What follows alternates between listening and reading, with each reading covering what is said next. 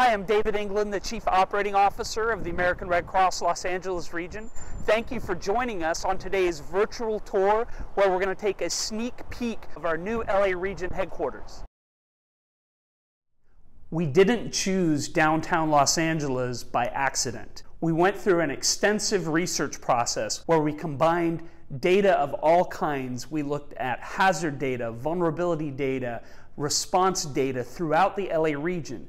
We reached out to hundreds of Red Cross volunteers, staff members, and board members to participate in a process where we had people looking at all of the various factors and helping us determine the ideal site for our location, and overwhelmingly the choice was downtown Los Angeles.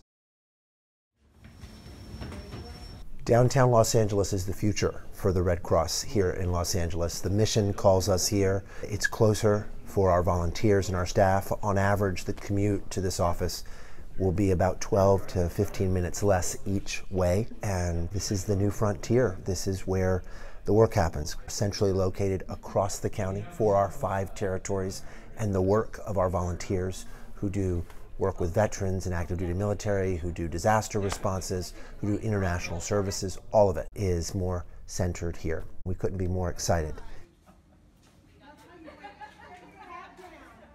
I hope you enjoyed today's sneak peek at our new Los Angeles region headquarters here in downtown LA.